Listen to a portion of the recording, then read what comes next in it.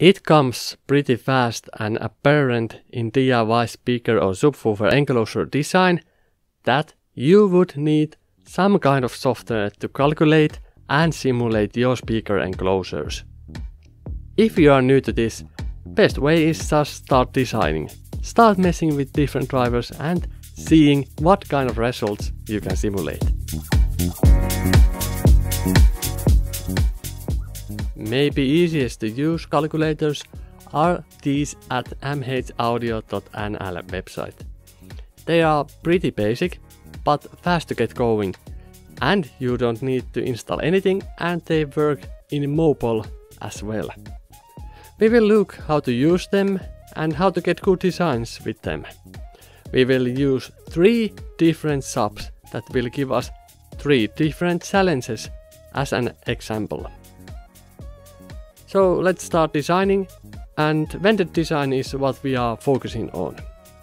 We are using this calculator called Base Reflex Box Calculator with the possibility to customize the box volume. We will need that possibility.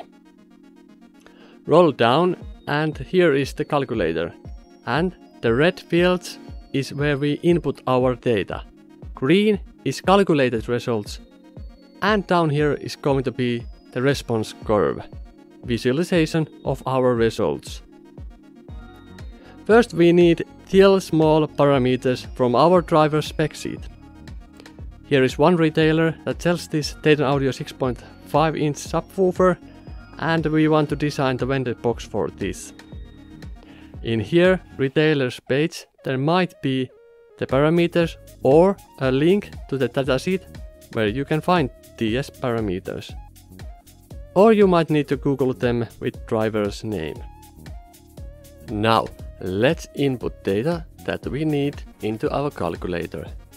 First was QTS, that is total Q factor of the driver, and QES, electrical Q factor, and FS.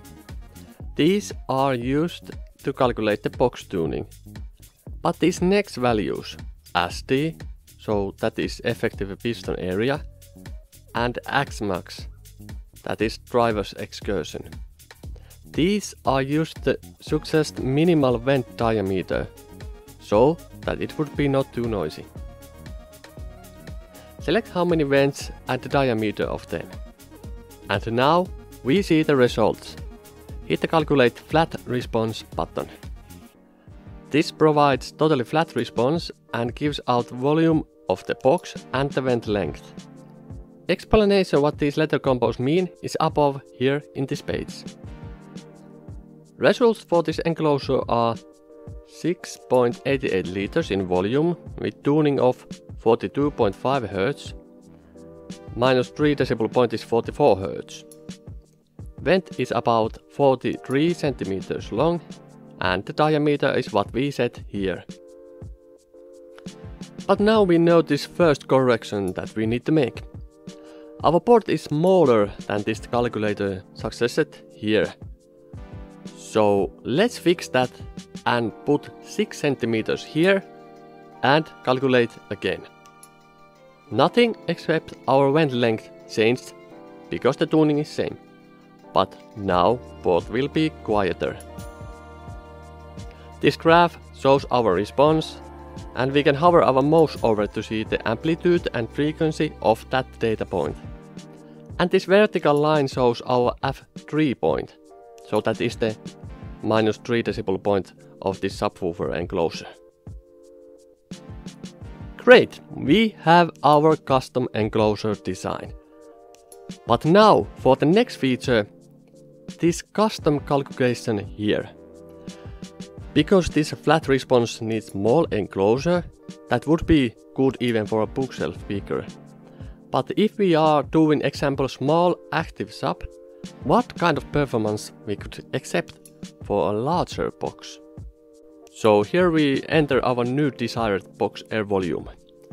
Let's start with 9 liters. This graph now shows in red our custom calculation. Larger box seems to go lower, but it's a little bit less sensitive. Let's go larger. 12 liters, that probably is not going to introduce any problems with excursion, but remember to keep the volume sensible. Now, this goes much lower, and that's nice. But notice that these red and blue lines are separated in different axes. So this larger box is not 5 decibels louder, it's actually a little bit quieter.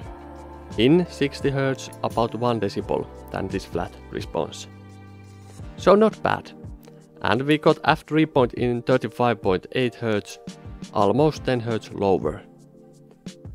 Board is pretty lengthy, but this custom design P-min is smaller, so maybe we can change this board to 5.5 cm in diameter and hit the calculation button again to get this new shorter vent length. Let's move on to the example 2.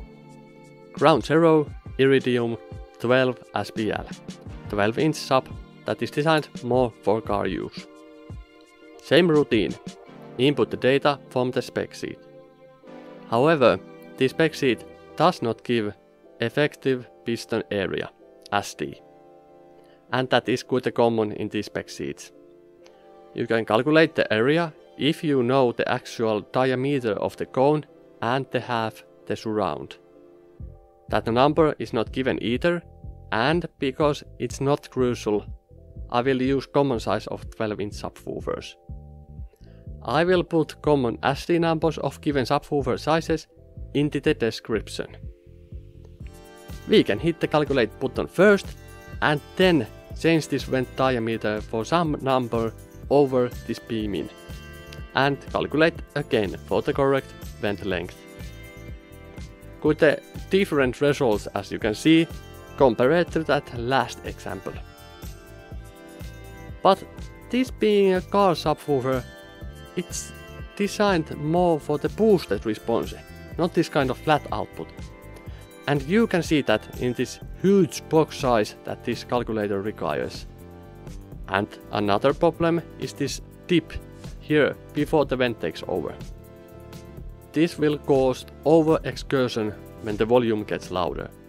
So, not good, not usable design.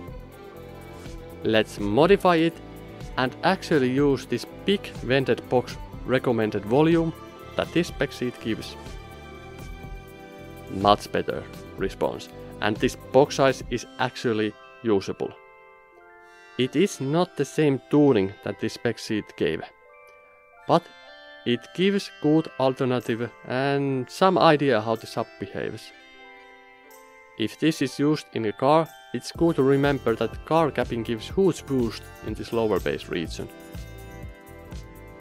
Third example gives totally different challenge. This cheap Gas 15-inch subwoofer doesn't give us needed parameters. This is quite a common problem that you might face. Here in the manufacturer's website, we only have QTS, not the QES.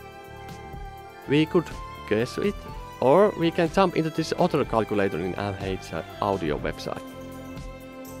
This only needs QTS, but doesn't give a possibility for custom volume. So this is similar to that flat amplitude calculation.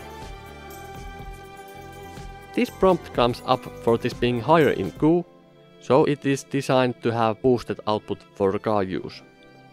But let's see the results anyway.